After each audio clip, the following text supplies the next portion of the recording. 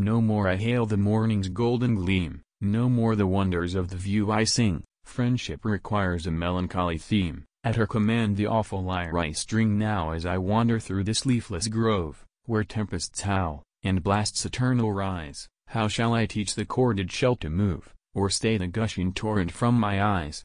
Phillips, great master of the boundless lyre, the wood my soul-racked muse attempt to paint, give me a double portion of thy fire, or all the powers of language are too faint. Say, soul unsullied by the filth of vice, say, meek-eyed spirit, where's thy tuneful shell, which when the silver stream was locked with ice, was wont to cheer the tempest-ravaged dell oft as the filmy veil of evening drew the thickening shade upon the vivid green. Thou, lost in transport at the dying view, bidst the ascending muse display the scene when golden autumn, wreathed in ripened corn, from purple clusters pressed the foamy wine. Thy genius did his sallow brows adorn, and made the beauties of the season thine. With rustling sound the yellow foliage flies, and wantons with the wind in rapid whirls, the gurgling rivulet to the valley hies, whilst on its bank the spangled serpent curls. The joyous charms of spring delighted saw their beauties doubly glaring in thy lay. Nothing was spring which Phillips did not draw,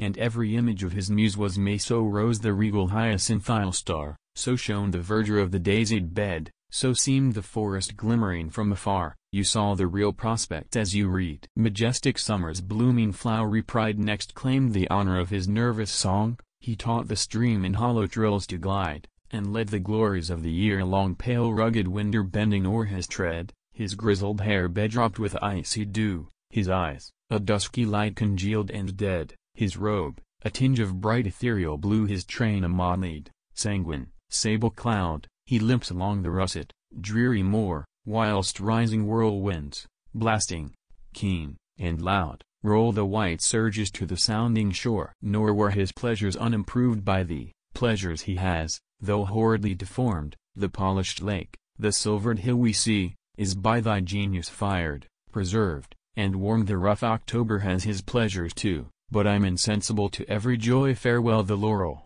Now I grasp the yew, and all my little powers and grief employ immortal shadow of my much-loved friend. Clothed in thy native virtue meet my soul, when on the fatal bed, my passions bend, and curb my floods of anguish as they roll. In thee each virtue found a pleasing cell, thy mind was honor, thy soul divine, with thee did every god of genius dwell. Thou was the helicon of all the nine fancy, whose various figure tinctured vest was ever changing to a different hue. Her head, with varied bays and flowers dressed, her eyes, two spangles of the morning dew. With dancing attitudes she swept thy string, and now she soars, and now again descends, and now reclining on the zephyr's wing, unto the velvet-vested mead she bends. Peace, decked in all the softness of the dove, over thy passions spread her silver plume. The rosy veil of harmony and love hung on thy soul in eternal bloom. Peace, gentlest, softest of the virtues, spread her silver pinions, wet with dewy tears,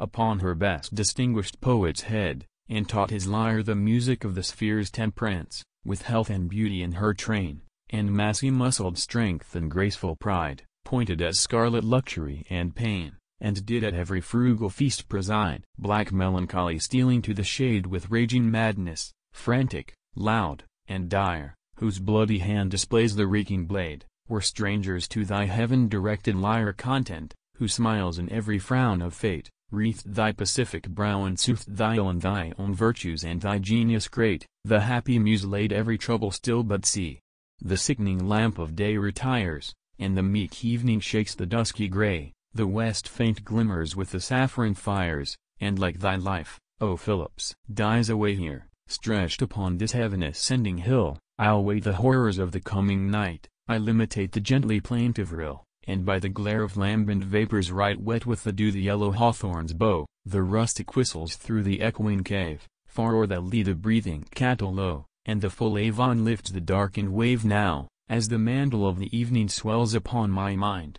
I feel a thickening gloom. Ah! Could I charm by necromantic spells the soul of Phillips from the deathy tomb? Then would we wander through the darkened vale, in converse such as heavenly spirits use, and, borne upon the pinions of the gale, hymn the Creator, and exert the muse. But, horror to reflection! Now no more will Phillips sing, the wonder of the plain when, doubting whether they might not adore, admiring mortals heard his nervous strain. See, the pitchy vapor hides the lawn, naught but a doleful bell of death is heard, save where into a blasted oak withdrawn the scream proclaims the cursed nocturnal bird. Now, rest my muse, but only rest to weep a friend made dear by every sacred tie, unknown to me be comfort peace or sleep. Phillips is dead, 'tis pleasure then to die, few are the pleasures Chatterton e'er knew, short were the moments of his transient peace, but melancholy robbed him of those few, and this hath bid all future comfort cease. And can the muse be silent, Phillips gone, and am I still alive? My soul, arise, the robe of immortality put on, and meet thy Phillips in his native skies.